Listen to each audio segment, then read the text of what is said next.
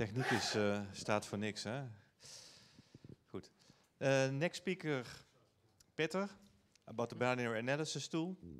I think the Swiss Army knife for a lot of engineers when you need to, well, develop stuff or analyze stuff. Binary analysis tool is very useful, so I'm looking forward to see your presentation. Good luck. Thank you. Yep. Thanks for introducing me. Hi, everybody. Welcome to my presentation on binary analysis tools. Thanks for coming. My name is Petr, yeah, and I'm a developer and admin of an open source tool, a parser generator called Kaitai Struct. We will start with some light introduction to binary formats. What is the difference between binary and text files, and we will look at the structure of binary formats. In the next part, I will focus on binary analysis, what are the ways to get a parser, and what is serialization. In the third part, I will introduce Kaitai Struct, which is the main reason I'm here. I'll follow up with some other tools, useful, that mainly those that Kaitai collaborates with or those I find interesting. So binary formats, what are they? From the computer's perspective, all files can be viewed as binary because all files are fundamentally stored just as a sequence of zeros and ones. However, it's common to distinguish between text files and binary files. How are they different? So a text file is made up of characters. It's divided into lines, which are sequences of printable and whitespace characters, such as spaces or tabs, terminated by a line break marker, which can be the line feed character, carriage return, or a combination of both. A text file is readable and easy to edit in plain text editors, such as Notepad, VS Code, Vim, and others. Text files can also be recognized by their extension, the most common being TXT, RTF, CSV, JSON, or XML. Although we only work with characters in text files, eventually they must be encoded into some binary form. So all characters must be assigned some binary representation according to a certain character sets. There are many character sets. The most common or the most widespread standard is the 7-bit ASCII table, which covers 128 characters. But of course, this wasn't enough for all possible national alphabets, so many extensions were created. Today, UTF-8 is widely used. So how is a binary file different? The basic unit of a binary file is a byte, which is an 8-bit binary number. Binary file is a sequence of bytes from beginning to end. It's not fully readable in a plain text editor because it often contains bytes, which do not correspond to any displayable character. A binary file can be, for example, an image, video, font, database, an archive, or executable code. To work with a binary format, we need to use an application that can work with the given format. And unlike text files, where numerical values must be encoded into ASCII characters, in binary files, numbers are most often stored in the same form in which the processor works with them.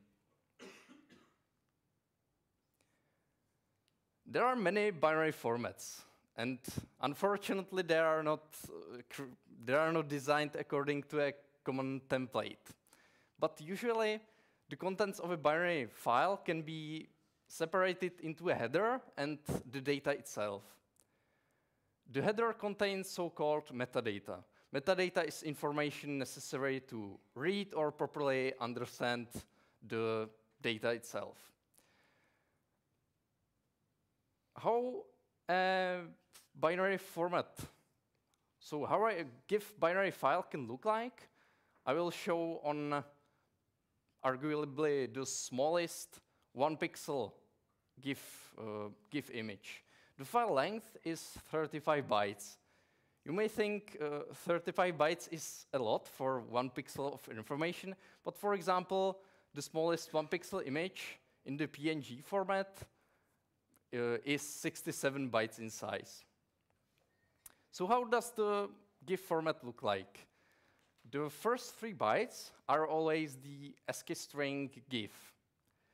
The next 3 bytes specify the version of the format, in this case, the ASCII string 89A. There is also an older version, 87A. The next 4 bytes specify the width and height of the logical screen. Note that the width is written at positions 6 and 7 using bytes 0, 1, 0, 0 in hexadecimal. The GIF format writes multi-byte numbers in the little endian order.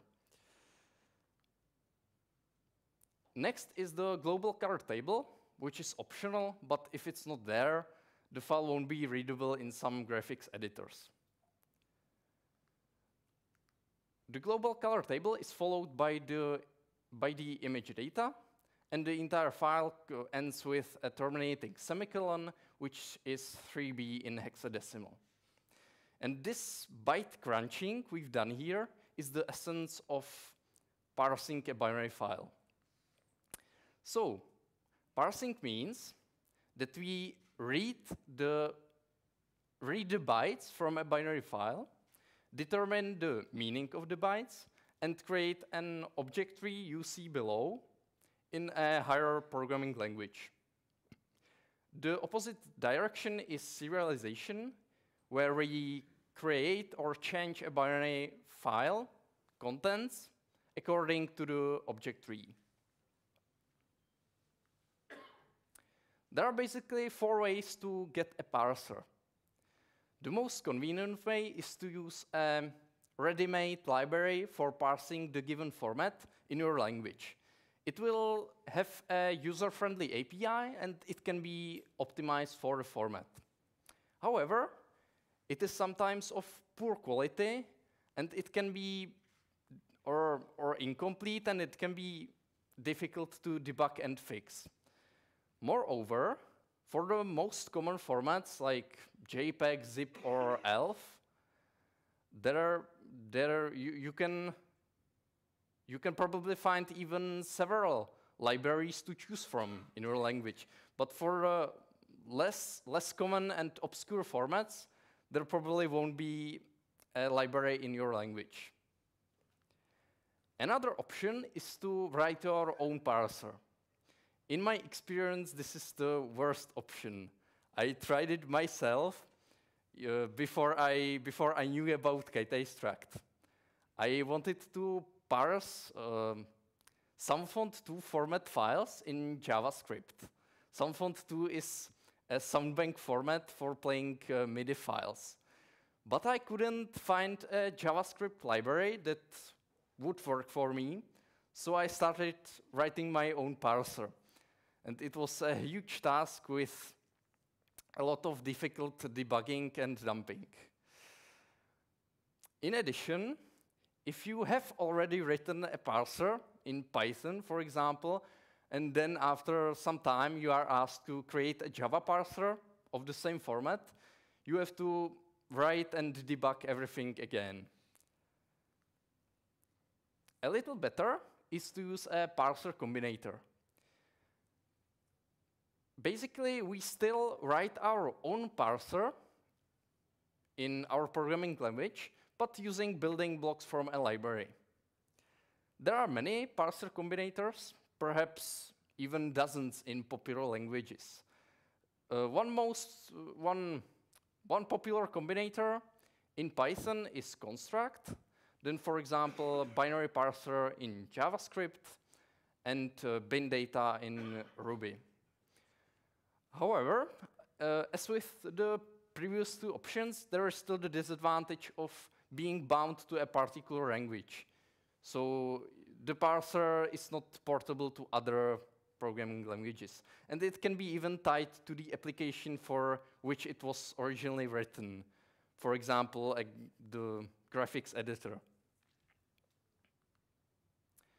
The fourth option is to use a parser generator. We no longer write parsing code directly in our programming language. Instead, we describe the format in a domain-specific language, or the format structure. And the domain-specific language is a language designed only for a certain purpose, here for the description of binary formats. So it's not a universal language like Python, for example. And the format description in this domain-specific language can then be automatically translated into a parser. This group includes Kaitai Struct, and then, for example, also Spicy, Everparse, or Apache Daffodil. The Kaitai Struct language is designed so that the Kaitai Struct language is designed to be independent of both the application and the programming language. This ensures its wide applicability. I found this chart on the internet. It compares the speeds of Python combinators with the Kaitai Struct parser generator when processing network packets. Parser generators are generally faster than combinators because the format structure is interpreted only once already at compile time when the parser source code is generated. In contrast, combinators, at least in dynamically typed languages, must typically examine the format structure at runtime, which slows down processing speed. This chart is of an older date. Maybe the ratios would be a little different today. The developer of Construct is Arek Bulsky. He's also a member of the Kaitai team. He takes care of the connection with Construct. He was unhappy that Construct was this slow, and he tried to improve its speed. I think he partially succeeded, but in principle, generators will probably always be faster than combinators. We are getting to the Kaitai Struct tool itself, which I'm involved in developing. This is the homepage of the project at kaitai.io. What is Kaitai Struct? It is mainly a parser generator for 11 programming languages. You can see their logos at the bottom of the slide. Kaitai is not limited to programming languages, though. It can also generate code for other parsing libraries or frameworks.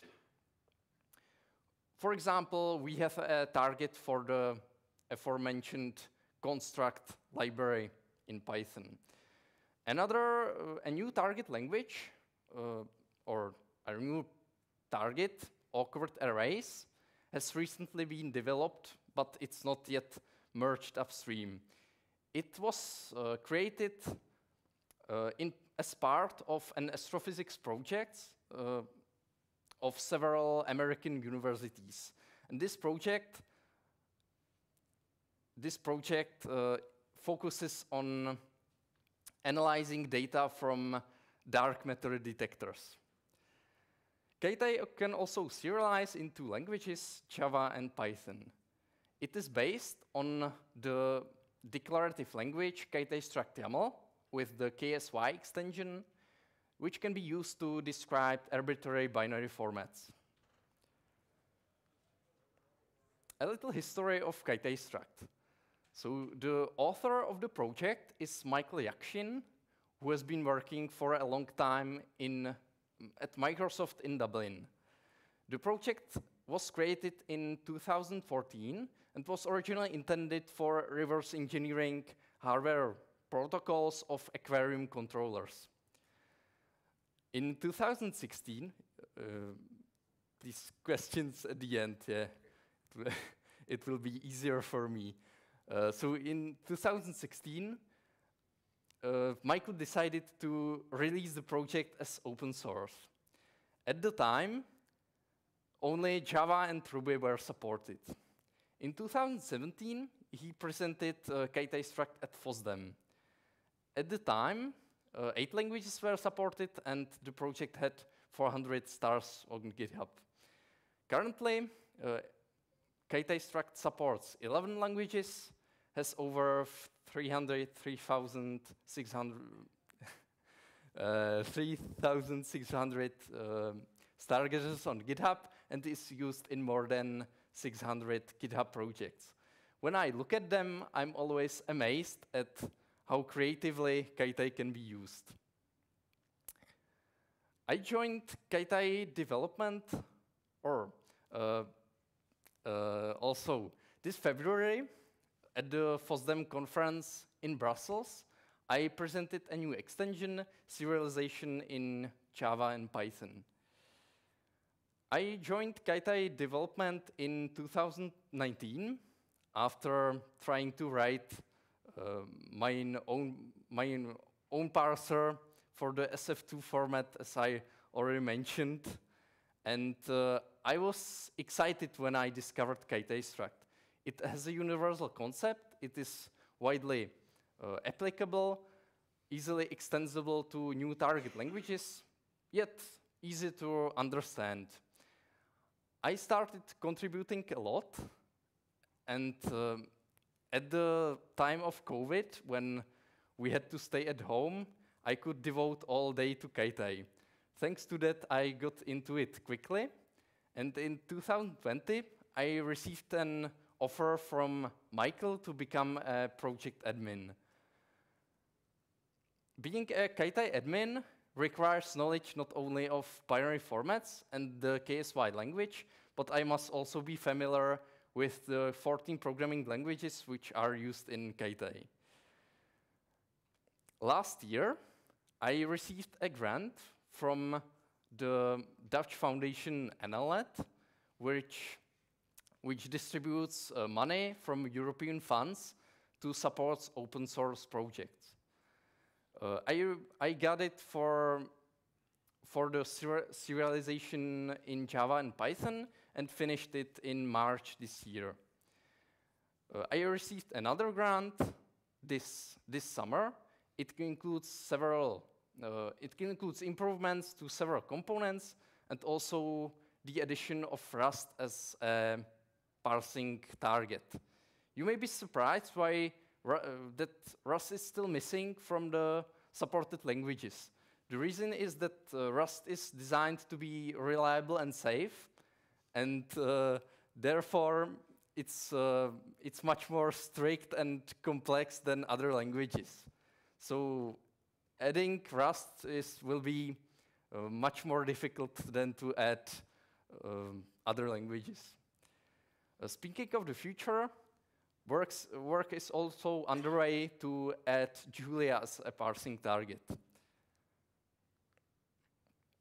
Now I will show you how to work with Kaitai. The first stage is compilation. On the left, we have an example of the Kaitai Struct specification or format description.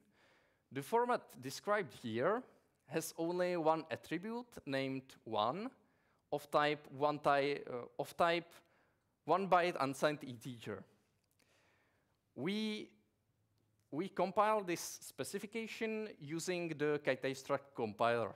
As output, we get the source code of the parser. The main stage is parsing. We give a binary file to the generated parser as input and receive the parse data as output. The Kaitai Struct parser works with the runtime library, which we need to include to our application. Why use Kaitai? What are the advantages? One advantage is that you only need to write the specification once, and you can use it everywhere. It standardizes the way we describe binary formats. Many formats have already been described in the Kaitai Struct format gallery. A described format can also be visualized in a Gravis diagram. The KSY language is simple, as you will see in a moment. Kaitai supports serialization in Java and Python. Several hundred tests were written to ensure the correct functionality of the generated parsers in all languages. You can use any of the available visualization tools to inspect binary files. So there are also many packages for various platforms and programming languages to make the installation of Kaitai easier. I will discuss all of these features on the following slides. So the big advantage is that you get parsers in 11 programming languages for free from a single Kaitai specification. Here for demonstration, I've had the compiler generate Java, Python, and Ruby parsers from a simple KSY specification you see on the left. When we look at official format specifications, we find out that each one looks different. There is no single standard for documenting formats. Kaitai is mainly used for creating parsers, but some users write KSY specifications just to document a format in an easy-to-understand way. You don't even have to be a programmer to understand a KSY specification, and it's often easier than trying to read these long original format specifications in multi-page PDF documents. The Kaitai project comes with an extensive gallery of described formats. There are already 185 of them by 81 contributors. Several hundred more are in various open source projects on GitHub. The Kaitai Struct format gallery includes formats of various kinds, for example, archive files, executables, file systems, game files, multimedia files, or network protocols. This suggests the wide applicability of Kaitai. It's being used not only for reverse engineering but also for forensic analysis, decoding satellite packets, malware detection, analyzing network traffic, and many other things. It suggests use for an international database of formats where various obscure and historical formats can be described for future preservation. The fact that the Kaitai Struct language is declarative makes it possible to automatically visualize any described format in a Gravis diagram. The KSY language is simple but powerful. It can describe pretty much all binary formats. The Kaitai specification starts with the meta section. This will set the little endian byte order as default. The SEQ section is a sequence of attributes. The attribute name is in the IE key. The type U4 means that num files will be an unsigned 4-byte integer. We can define our own types in the types section. A field can be repeated, so in this case, files will be a list of elements of type file. In the instances section, we can define attributes that start at an arbitrary byte position. We can also use a powerful expression language in many places. Another built-in type is a character string in a certain encoding. And if we omit the type and only specify the size, the result is a byte array. Serialization for Java and Python was created thanks to the financial support of the NLNet Foundation. There are basically two use cases of serialization. You can edit an existing file or create a new file from scratch. The serialization support in Kaitai currently greatly expands the use of all written format specifications, because now you can use them not only for parsing, but also for serialization. Serialization can be used, for example, to convert one format into another. Kaitai can help a lot with this. It will be discussed on the next slide. Another interesting use would be for fuzzing, which is about testing software with randomly generated inputs. Then, for example, video games modding and many other things. A nice use of serialization in Kaitai is when converting data formats. Such projects are already being developed. Let's imagine that we have some kind of ecosystem. It can be a water environment, air, or space. There are some sensors which measure certain quantities. For example, temperature, another sensor can measure humidity, another light intensity. Some files will be created from these measurements. However, since each measuring device is from a different manufacturer, also these resulting binary files will be in different formats. But we need to convert them to a uniform format that our visualization software can work with. So Kaitai offers a possible solution in this case. The formats of the individual measuring devices we describe in KSY specifications. Based on these specifications, the binary files are parsed and object trees are created in the selected programming language. These object trees are transformed into an object tree of the desired output format. This is usually the most challenging part. By serializing the output object tree, we get the data from all sensors in a format that our visualization software can already work with.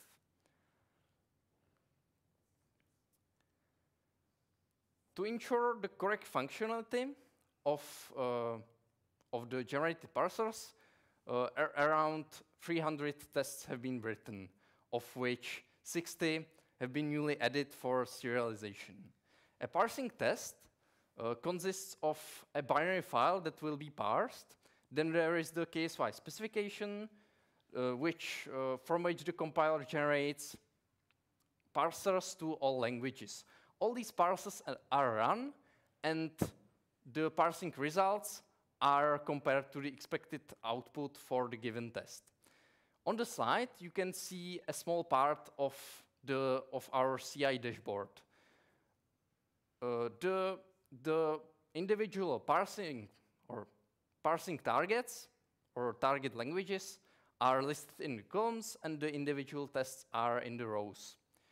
The cells of the table show the test results for each language, either pass or failed.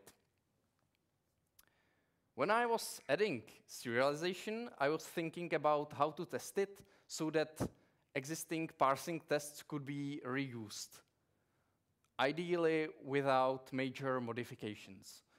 I came up with a method I call round trip. It consists of 4 phases. First, we parse the input binary file also according to the format specifications. This gives us an object tree with the extracted values. This tree is serialized into a new binary stream in the second phase. this stream is parsed again into a new object tree in the third phase. The fourth phase is the comparison of the data before the comparison of the data used for serialization with the data after the round trip, which is the reparsed data from serialized bytes. If serialization works correctly, these two object trees must be the same. This method seems to be a good choice so far. It is a universal and yet simple method. It works perhaps surprisingly well, simply because if the writing is broken, then the parsing in the third step will read different values than what should have been written, which will be revealed by this comparison.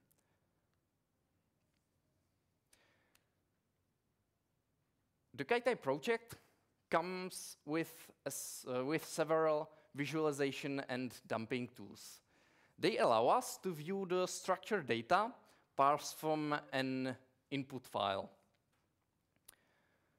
This is useful for file inspection, for example, which is useful.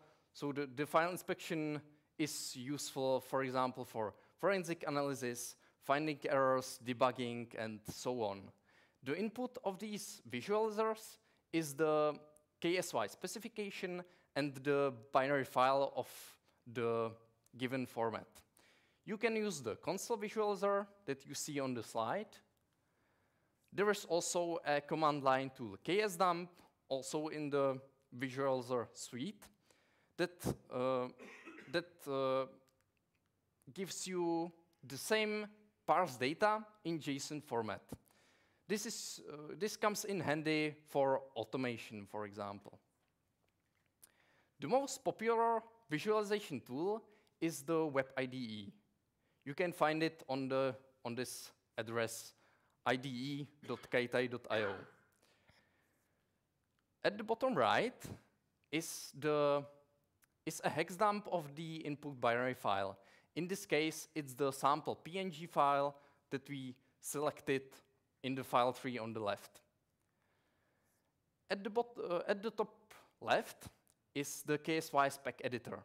According to the Kaitai specification, the input file is parsed, and the result is the structured data that we see in the object tree at the bottom left. If we change the KSY specification, the input file is automatically parsed again, and the object tree is updated.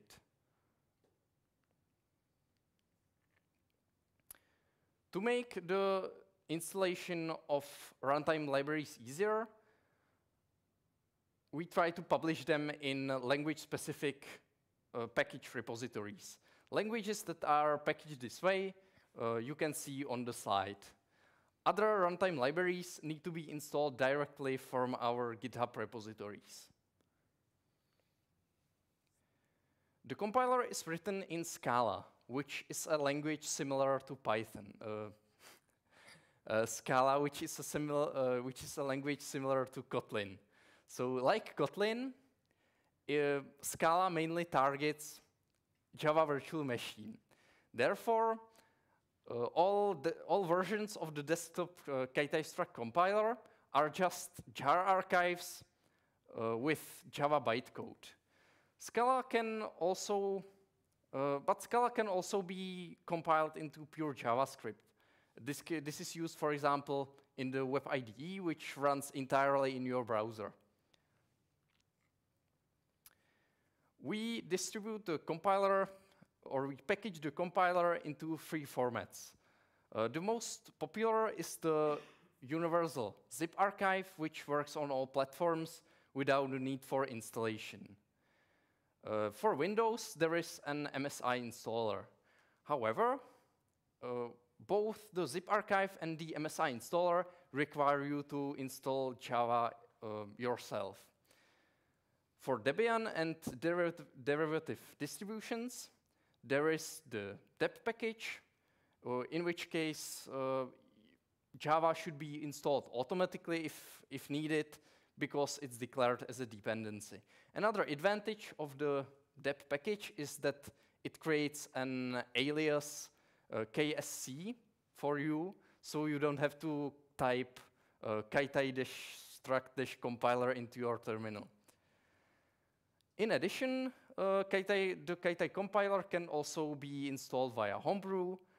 I guess this is useful mainly for Mac OS users, although it also works on Linux. With the availability of the compiler in the package repositories of individual Linux distributions is not so good. As far as I know, it's only in Void Linux packages, then in AUR, Arch Linux User Repository, and in Nix packages. On Windows, there is also a possibility to install it via the winget tool. In the last part, I will mention some other binary analysis tools. Of course, I don't know all of them, but I will mention some that I know and find interesting. The most extensive list of tools is maintained by German developer Dirk Loss. It's not complete. There are more of those tools. It's not even very well updated. Some links don't work anymore, but I don't think there is anything better. His list starts with parser generators and parsing frameworks, which are intended for creating parsers to be built into your application. The next section is dedicated to hex editors with template support. Wireshark has a special position among binary analysis tools. It's probably the best network traffic analyzer out there. The next group is a mix of other tools that didn't fit into any of the previous groups. The very first one, GNU-poke, is like an interactive debugger for binary formats, like GDB. The author is a Spanish programmer, José Marchesi, and he also, at this year's FOSDEM, he was the organizer of the binary tools dev room, and I also received an invite from on behalf of Kaitai from him. At the FOSDEM conference, there was also a talk on the Radar 2 project, which is an extensive toolkit focused on reverse engineering. Kaitai is integrated in Radar 2 as well.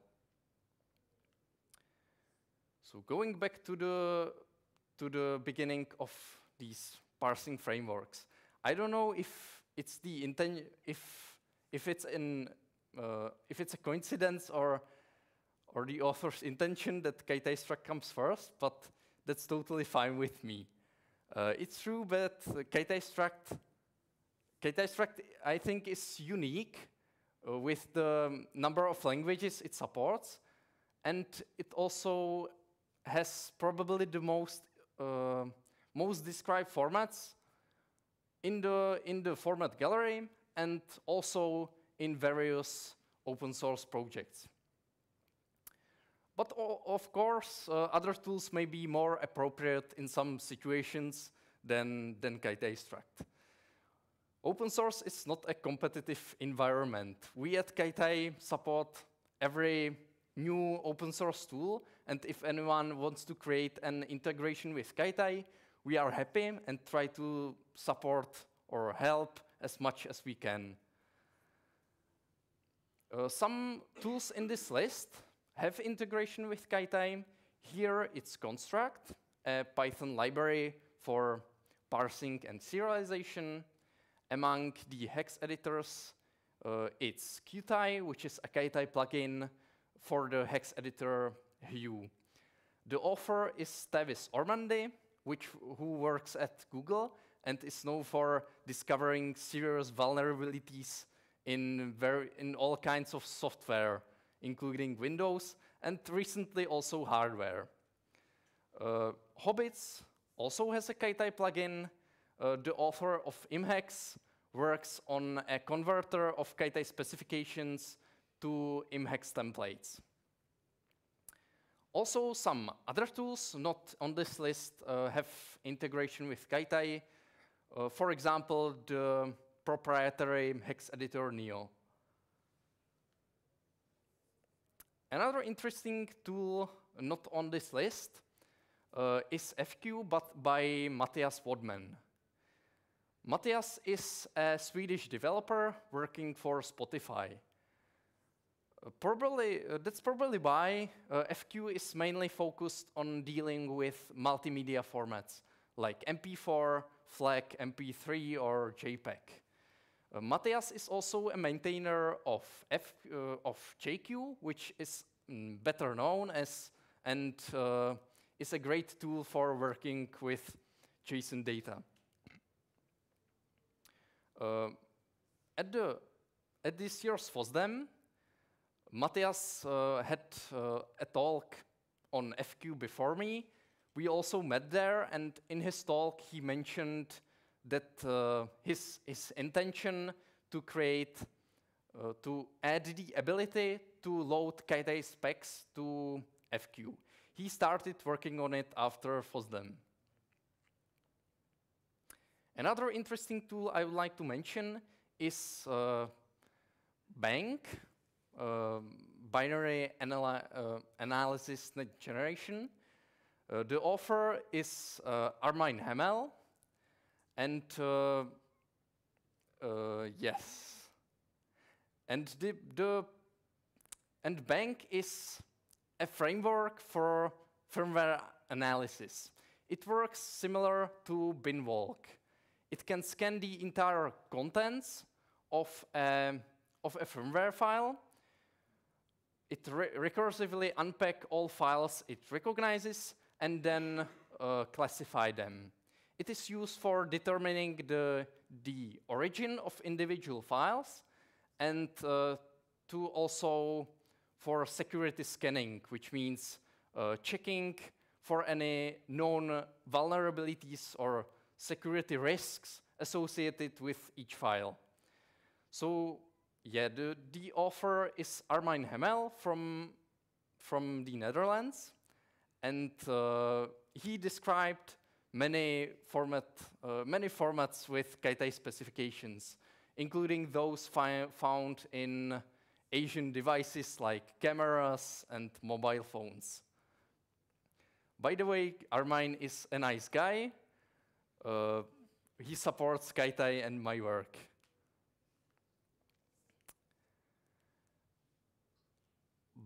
So binary formats can also, or binary format descriptions can also be made as works of art. For example, NG Albertini from Google creates these impressive color posters showing the structure of various binary formats. Also, in addition, NG also started writing Kaitai specifications this year. We have come to the very end. What I would like to take away from this talk: don't write parsers by hand, use a suitable binary tool. There are many to choose from, and they will save you a lot of time. Thank you for listening, and if you have any questions, please ask.